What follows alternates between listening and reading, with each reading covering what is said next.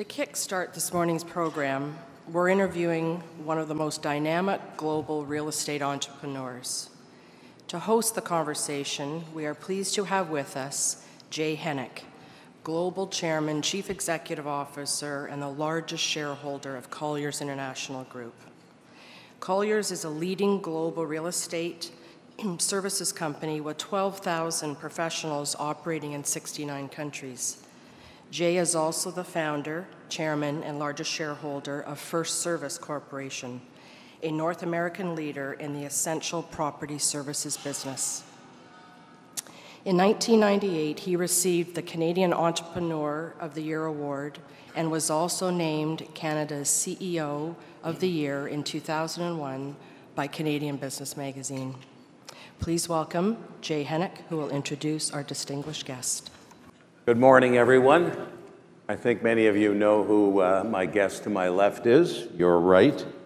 Welcome, Barry. It's an honor to have you here, and we all look forward to your insights. Many people in the room know Barry Sternlicht is the chairman and CEO of Starwood Capital, a private investment company he founded in 1991. Starwood is focused on global real estate, hotels, multifamily office, retail, and single-family rentals, among many other things. So we're just unfocused. Go ahead, sorry. Okay. I'm just trying to wake everyone up, including myself. Your people sent me this. I'm doing the best I can.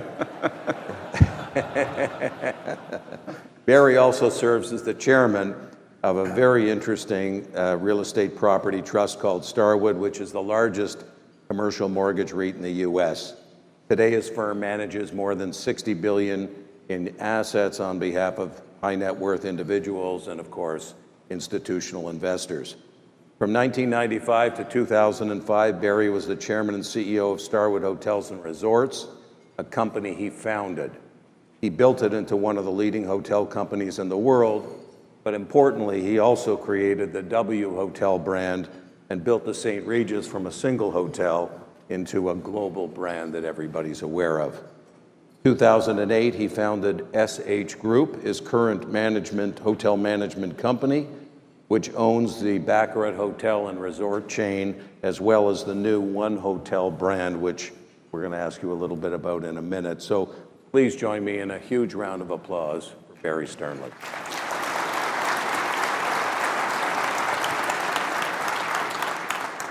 Okay, let's jump in. Barry, you've participated in the Toronto Real Estate Forum 2 or 3 times in the past, and the first question we always ask is, what do you think about the real estate market in North America? I'll use North America as opposed to Canada. Over the next 12 to 18 months, what are you seeing? Well, first, thanks for having me back. It's always fun to come up here, even though I'm living in warm Miami these days, and it's not warm up here. I've caught a little cold, but it wasn't a Canadian cold. It predated my arrival here. So I think the world is fascinating. It's interesting, your poll, 60-40 negative, or the U.S. economy was catching up to global economies that were moving further ahead than it was, and now that's reversed. The U.S. economy is kind of dragging along global economies. The German GDP was negative, Japanese GDP last quarter was negative, and people are kind of worried about China. China obviously engulfed in some conversations with our POTUS, which are going to impact its future growth. But when we raise capital in the sector, we have 3 green lights. We talk about like the real estate cycle, and the first one, can you still buy assets with positive leverage? And you can still do that. You still buy at yields, finance inside of that. And that, if you're picking decent markets, means that you get paid to wait. You buy at a 6, finance at a 4, and you get an 8 or 9, whatever your leverage is, and you wait. If you get the growth right, you get a reasonable return. That spread between cap rates and interest rates is highest in Europe today. And it's a focus of ours right now. We are very tilting ourselves towards Europe because the risk of rising rates in Europe is a lot less than it was before Powell spoke yesterday in the United States. But the spread is, especially in things like multifamily, has closed significantly in the U.S. You used to have to own, the only place in the world you could get the spreads of 4 or 5 cap rates and finance it, one was Japan, but now you can do that all over the world, particularly in Europe. That's one, positive leverage. Two, supply. Are they building a ton? And that has some pockets of problems. There's definitely, I was driving by some gigantic hole on the way here this morning, and I'm wondering what could possibly be going in that. It looks like as big as Canary Wharf. It's a gigantic hole. Oh, I don't know what direction I was coming from. Probably the well. It was huge. And it's funny, for a market that globally is fairly disciplined in the bank sector, I'm marveling at the amount of construction there is. And there's a lot of construction. And I get, because we run the largest property trust, the mortgage lender in the United States, it's not a bank, we see a lot of submissions for construction loans. And one was submitted to me recently. A hedge fund manager in New York who's going to build an apartment building. And the 2 buildings behind it are currently selling for like $400 a foot. He's building directly in front of it. He's going to get $1,000 a foot. The loan is only $600 a foot. I don't even want the debt, never less the equity. So the markets have, you've seen irrational exuberance in people's desire to build in certain markets, certain property types, certain hotel markets, obviously some multi-markets in the US. So supplies, it's not as green as it was. In general, like office is not really overbuilt in the US, and we're seeing some really good rent growth in various markets, really good. And you don't really have a massive supply issue in Europe, although there's surprising construction, but most of it is pre-let. So Europe looks better on the supply side again. And the third one for us is, can you still buy assets below replacement cost? Because if you're paying a big premium, that only induces more supply. And the stuff you bought in the first case with positive leverage, well, the rents will go down if there's too much new supply. So there you have to be honest with yourself. If you're buying a 30-year-old multi, paying $90,000 a unit, and a new unit costs $200,000 to build, it's not actually, yeah, you're buying below replacement cost, but it may be an obsolete asset. You know, it should be significantly cheaper than new construction. On the other hand, it attacks the market from a position of you can charge less rent. And so in the US, we were the second largest multi-owner in the country. We had 120,000 units at peak. Today we're at 77,000 units. But I think that makes us the third largest property market rate apartment owner in the United States. And you know, people ask where we think we are in that cycle, and we just we're buying and selling. We're doing both. Although you know, it's not as easy pickings as it was before. So all 3 green lights are still there. One of them is beginning to turn lime green, or a little bit yellow, which I'd say is supply. I do think you're at an interesting point. I'm very cognizant of the economic cycle, and I think the US will slow down in 2020, and maybe materially. And you can't think about Merkel or all the other situations in the world that could upset all this. What you do know is, on top of a 4-something unemployment rate when Trump took office, he passed a $300 billion stimulus package that nobody saw coming, and he made them spend it in the 2 years to the midterms. So we spent $170 billion last year, we'll spend $130 billion this year, and then we run out of gas. Then there's no more money left to spend in 2020.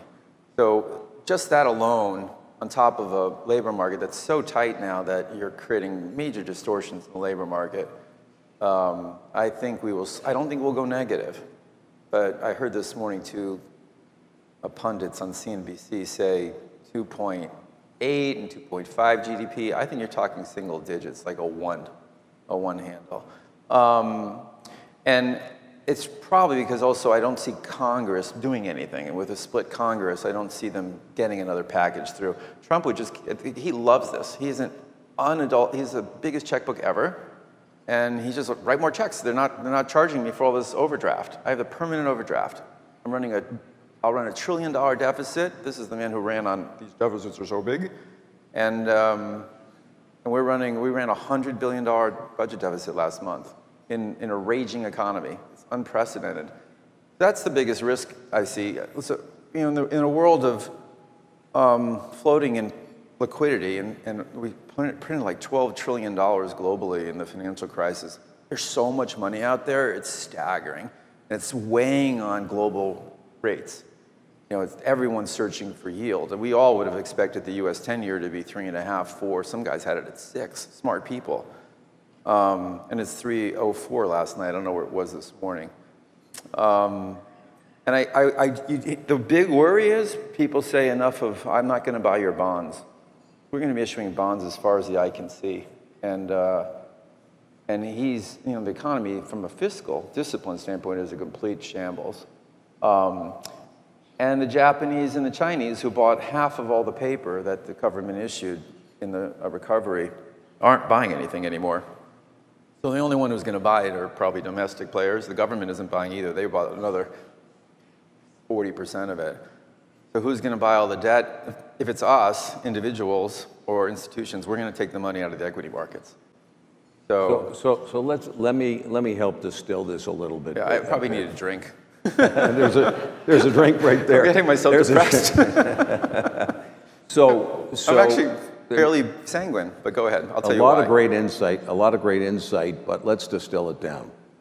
2019, is it going to be this much of the same? Is it going to be a little up, a little down? You said, I think, that 2020 in your mind will start to fall a bit. Is that your general view? Yes, 19 won't be as good as 18, and 20 won't be as good as 19.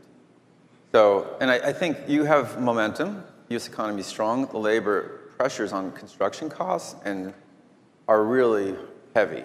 We are seeing massive increases in construction costs in the United States, both in land development and materials, the labor, construction jobs. The average worker, construction guy in the United States is like 55. There just aren't enough construction guys. And so you're having all kinds of problems in the housing market, trades in New York City, building a hotel. They are very busy, the construction workers. And we thought they went to frack when in the in 07, 08, all the home building guys, they became frackers. And then the oil market crashed, and then they didn't come back.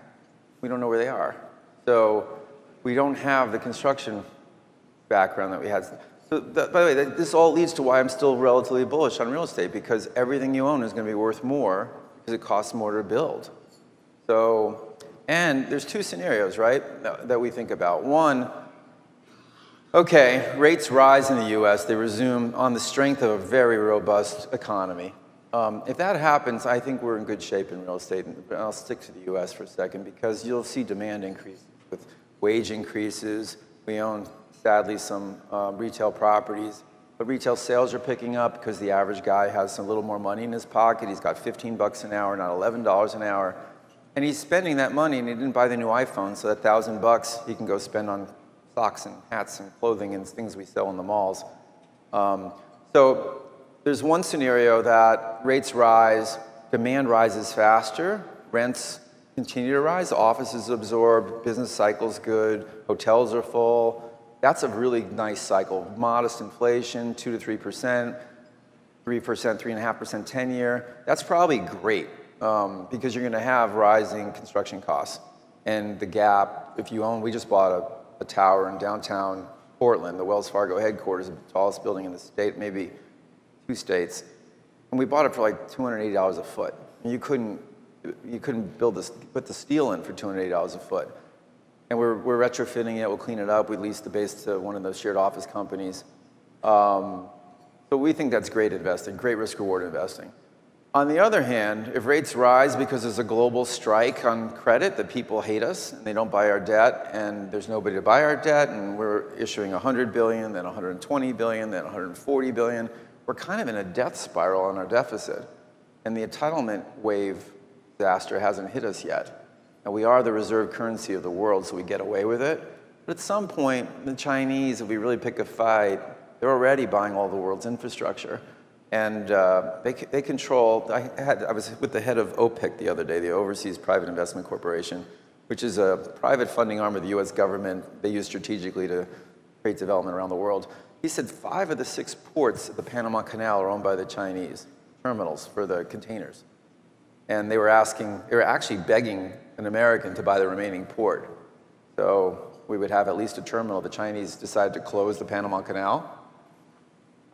They're buying a port in Cartagena, outside Cartagena in Colombia, the Chinese, and it's a strategic military base for the United States, that region. I mean, they're not, while Trump is screaming at them, doing everything else he does, they have plan B, C, and D. And they run the country like a company with a very good CEO. And they have a 100-year plan, not a quarterly plan. So they are definitely on the move globally. Latin America, I was with the President Macri of Argentina for lunch. Every tender for every infrastructure project has been won by the Chinese. And they are busy, busy, busy. And we are not that big a portion of their exports anymore. We were, not anymore. So they're preparing themselves to gird for battle and with our ego. And it's an interesting issue, particularly as so we're going to go slower because CEOs, of which I'm one, are nervous. Like, we don't exactly know what to do with our capital spending. So capital spending in the United States is slowing down. It used to be, I'm on the board of a multinational. We used to, we're investing in China. We have a fast-growing business in China. It's Estee Lauder. It's a cosmetic company. But on the margin now, do we build that plant in China? Or do we build it? What is going to happen on repatriation of capital? Will the Chinese confiscate our assets? Will they have a national embargo against American goods? And the growth market in the world for most American companies was the Chinese middle class, the expansion of the Chinese markets, even if there were tariffs to enter the market. So it's a fascinating world. In the scenario that they boycott our debt, that's really bad. And it's bad for the economy, obviously, traders. Real estate, at the end of the day, provides yield. We're not going to be a bad place to hang out.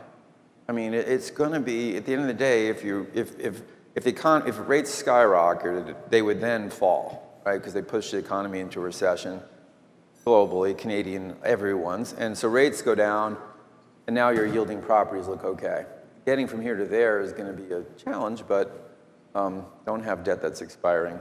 So if rates go up sort of modestly, there's job inflation, tenants can pay higher rent, that's all good. Mm-hmm. If they start to rise as a result of some bad things, some of the things you've just talked about, not so good. But zeroing in on the CEO comment that you made, what are you doing with your portfolios? Are you long, you short interest rates? Are you somewhere in between? Well, is it different in different geographic regions, as an example, Barry? So I think we have our last fund that we just raised early last year is $7.5 billion. The one before that was 5.6, and before that was 4.2. These are the opportunity funds. We do other stuff, and they invest in real estate globally. Personally, the only risk I see, our funds look really good. Our 9th fund and 10th fund are both 20 IRRs and fairly solid. So I shouldn't say that like that. I have to go now. But they both have returned all their capital and then some, so they're fairly well baked. But the big risk is exit yields, right? We were all worried that rates would rise, and we're getting a bit of a timeout now with rates actually falling in the U.S. because there was a perception the economy was slowing. And so personally, what I did is I shorted interest rates. I have a massive personal hedge against my real estate book by shorting the U.S. 10-year. And I call it an insurance trade because the only risk in our portfolio is I'm selling my multis not at a 4.75, 5.25, 5.5, but at a 6.5. And I can't directly hedge my funds. My institutions would be pissed if I lost money in a big hedge, but I'm not going to sit back and watch this happen, which was pretty obvious this could happen. So to hedge your real estate exposure, you can hedge yourself with rates because it is the cap rate on exit that's going to, the rising rates are beginning. We just sold a couple $2 billion of multis in the U.S. and we got a 4.3 and a 4.6 cap, both to offshore capital, way inside our expectations, frankly. But the markets are even thinning there, that because the buyer that was simply, like I had friends just buying multis, financing them off LIBOR and pocketing 8, 9, 10, 11, 12% cash-on-cash yields. That trade is over right now. So they're out. So you have core guys back in. And if you look at the global flow of capital, the Chinese have left the market, right? They're gone. We've had 2 different Chinese groups walk on deals we had with them. They're not even allowed to buy hotels in the US right now, or gaming, or entertainment. They're gone. The Canadians have kind of pulled back. We don't see you the way we saw you a couple years ago in cities like New York and other big places. You show up occasionally, but you're cherry pickers now, sadly. You're like the wave of undisciplined investors. Where did you go? You've gotten way too smart. Which is true, actually. Your institutions are good, and they're solid. They get good teams in place, and they do stuff themselves. The Europeans are dabbling in the U.S. The Koreans were really big and pulled back because what interesting thing happened, which has nothing to do with real estate, but the changing yield curve in the United States made them actually lose money or gain nothing swapping into dollars. Whereas European investors to the US, like if we invest in Europe right now because of the European curve and our curve, we're picking up 200-300 basis points in the IRR. So we have a much better play to there than, and they have and so the money from Korea is drying up. Now we've seen Southeast Asian money, and the Middle Eastern money, you know, depending on what your view is on the Saudis, the PIF, the big fund that was supposed to be funded by Aramco's IPO, it never happened. So they have $50 oil again this morning, and they're not going to be able, I don't know if they'll be able to fulfill or expand dramatically their commitments in property. So who is going to buy? Where's the big tower buyer going to come from right now? It's not obvious to me. And we're actually looking at some major office deals in some markets, and there are big opportunity funds, and we all have money from dozens of sovereign wealth funds. Quality is going to work in this cycle, so the best stuff will trade with long-term holds. But the tangential stuff, the marginal stuff, it's not obvious today where the money, where's the big money, and everyone prices off that marginal guy. It was the Chinese, like they bought that deal, everybody thought they were rich because they bought it at a 3 cap in Manhattan. That's gone. So, you know, you're finding some outlier bids, but there aren't as many people as there were before. So I would say pricing is holding, but it's a little down, but it's not down as much as I would have thought it should be down.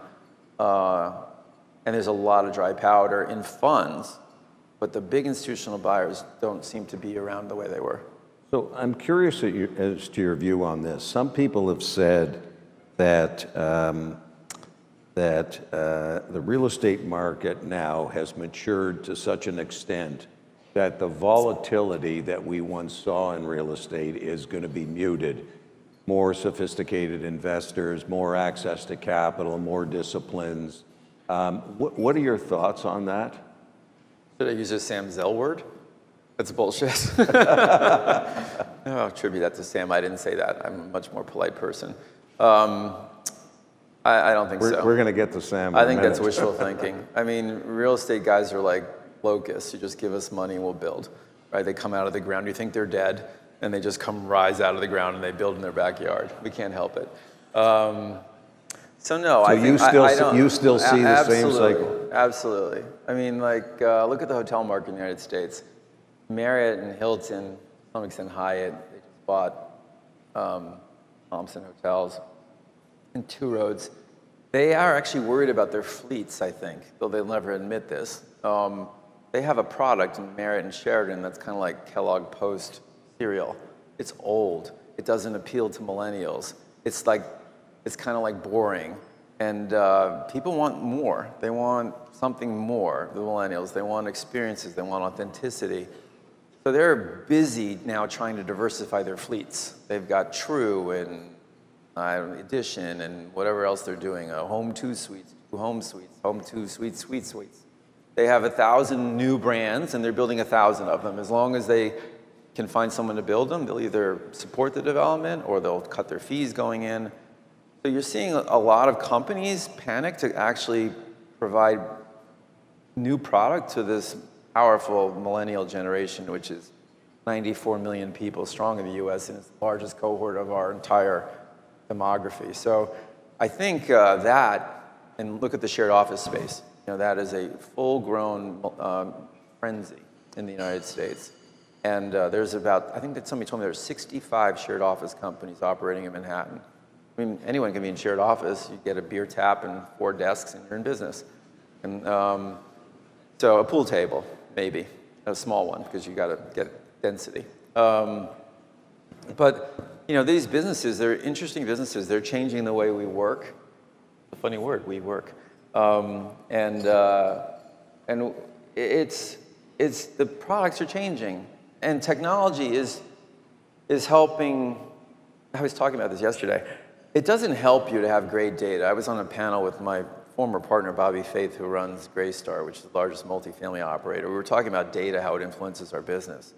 Having great data, which we have, and we know turnover is different in Atlanta for apartments than it is in Dallas, than it is in Denver, than it is in Phoenix. We can use that data to perfectly underwrite the assets. So we know it's 17% turnover in the apartments in Atlanta and 45% in Dallas. That will affect your capital costs. That doesn't help you against a stupid buyer.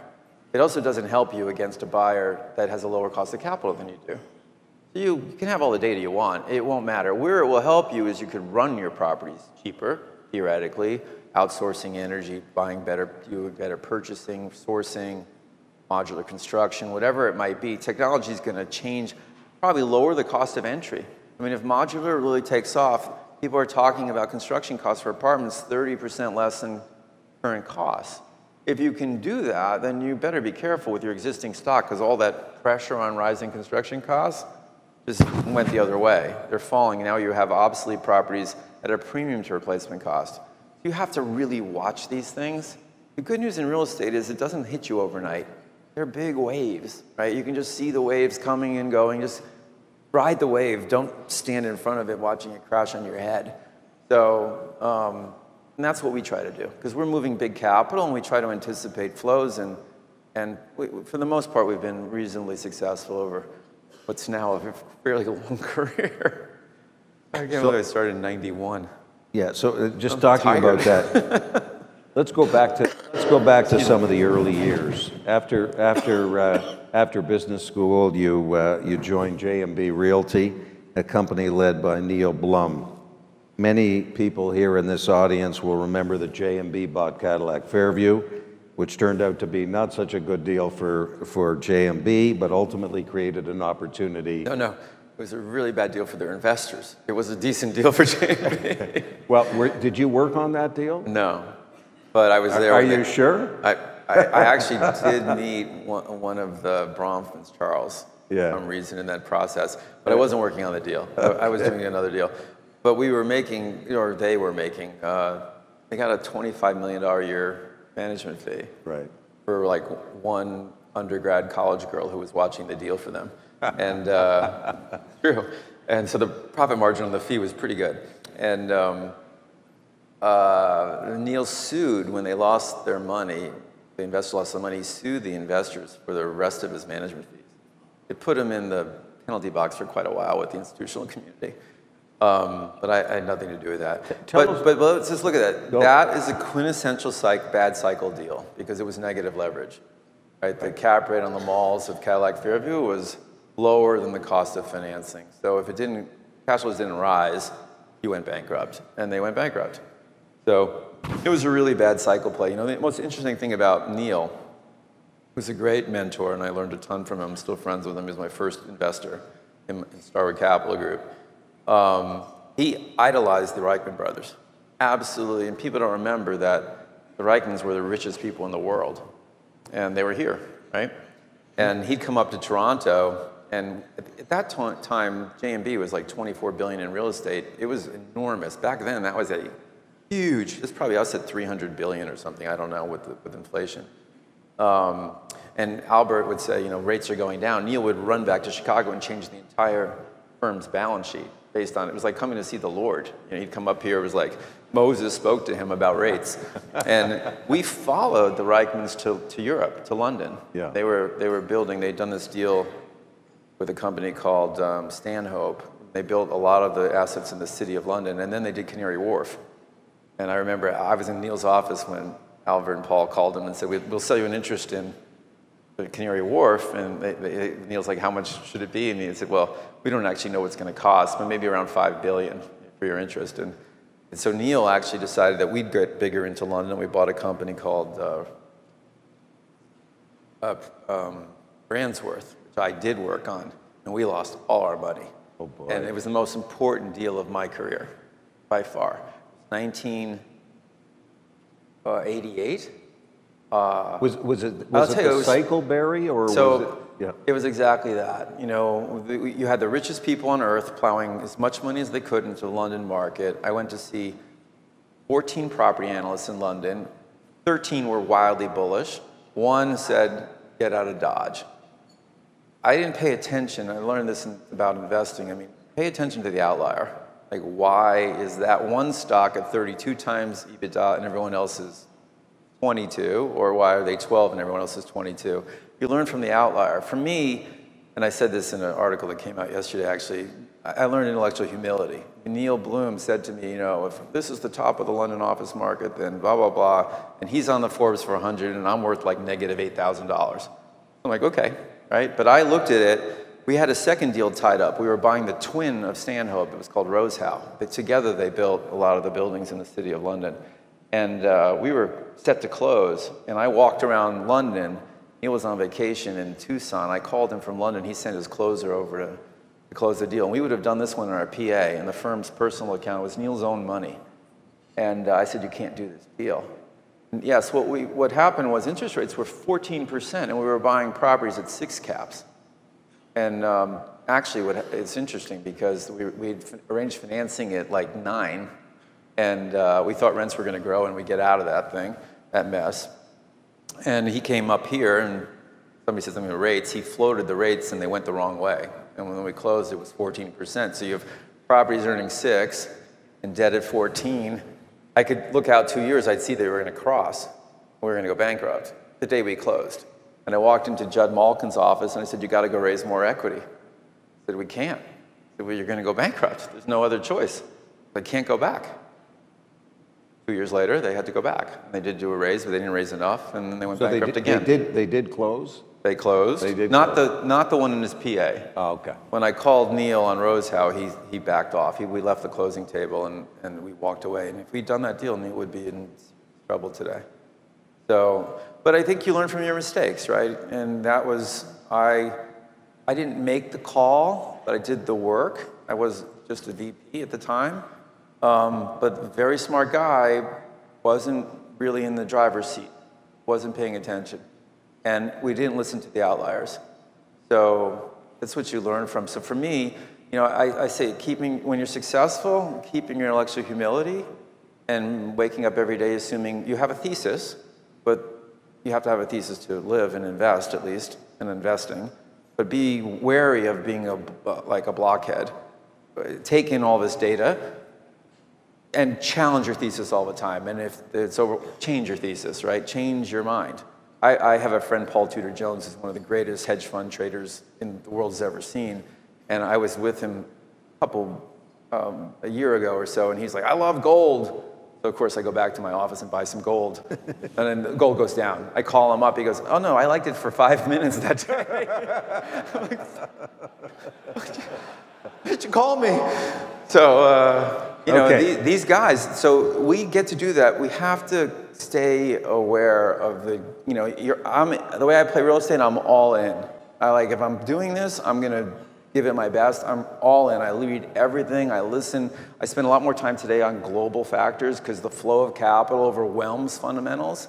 I've learned that the hard way, right? I mean, we see people do dumb things and they get bailed out and make a lot of money.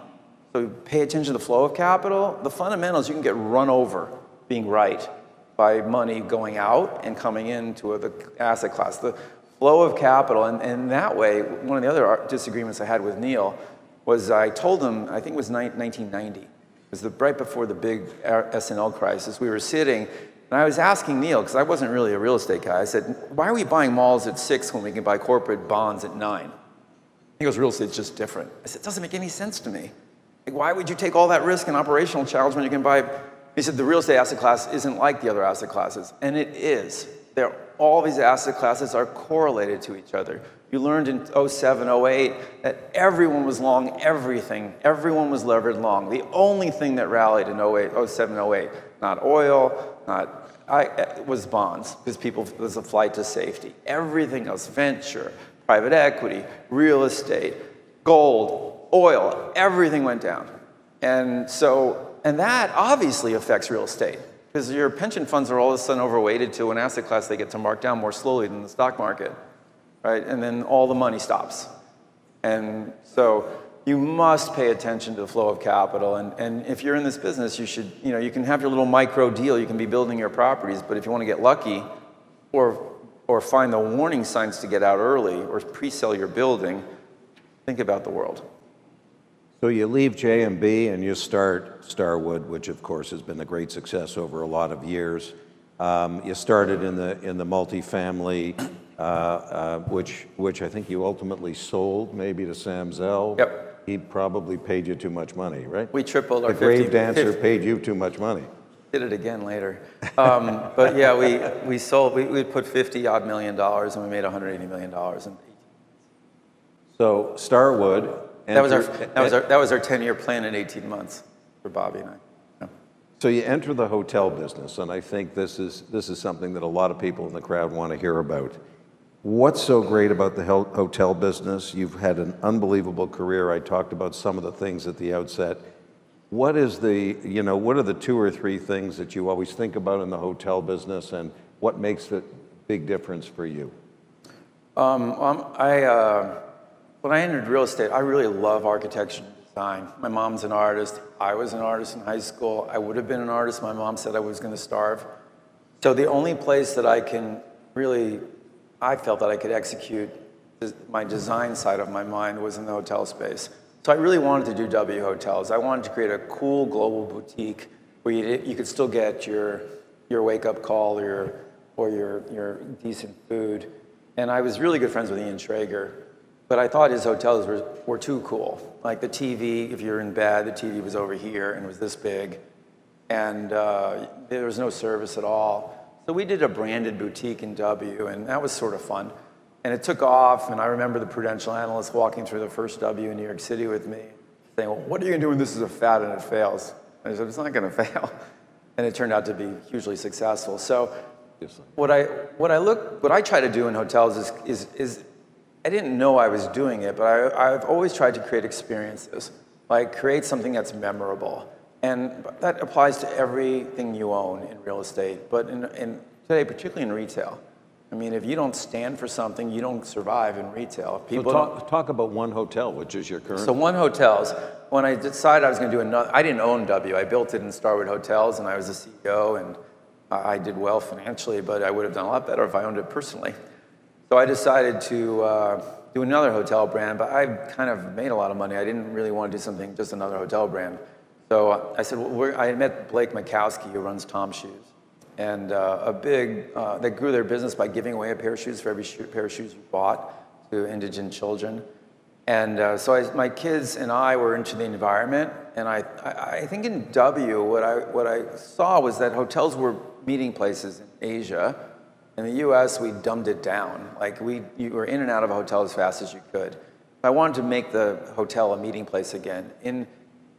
The US is always slow to do things. In Europe, they are way ahead on us, and Canada too, on the environment. And I figured that we were going to get there.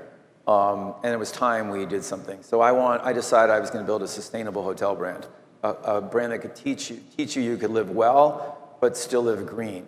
And and more sustainably. And if everybody did it, if we were copied, I'd made the world a better place. And if we made money doing it, that would be great. So we opened the One South Beach, the One Hotel South Beach, which was voted the 7th best hotel in the United States last year in November's Condé Nast Reader's Choice Awards. And then we opened the One Central Park and the One Brooklyn Hotel, which is the first new build. We're opening LA, Cabo, Sanya, China, Paris, London. We have one here, actually, coming here. Okay, good. And I think Sunnyvale, working on something in Napa. So the brand has taken off and we're crushing all the flags, which I just love. Because we're doing it with social media and a zero ad budget. We have never taken an ad out. We run the one South Beach will run nearly $2,000 a night next week, 99% full. It's word of mouth. People find stuff today. They find it. They find it.